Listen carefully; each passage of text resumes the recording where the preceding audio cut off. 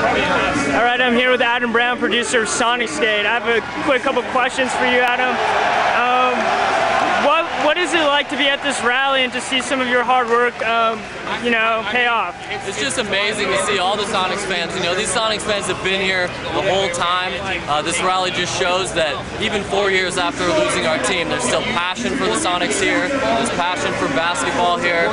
And, I think the Sonic Skate movie and the movement that we kind of helped start was big, gave people a reason to come out and celebrate the Sonics history and fight for a team to come back. And it's just a beautiful moment here today, supporting the Chris Hansen deal.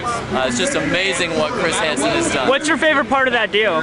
Well, I love that it's essentially 100% privately funded. $290 million up front out of his pocket, and then the $200 million in